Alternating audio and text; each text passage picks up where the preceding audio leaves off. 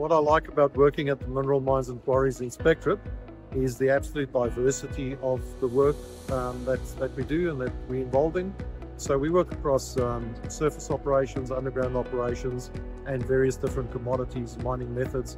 At MMQ, we get the opportunity to visit many different mine sites and quarry sites. I get to live my values of helping people and helping others stay safe.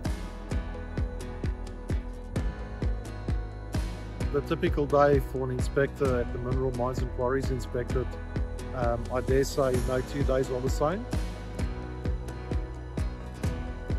So one day we could be doing a planned inspection, another day we might be responding to incidents on sites and doing investigations.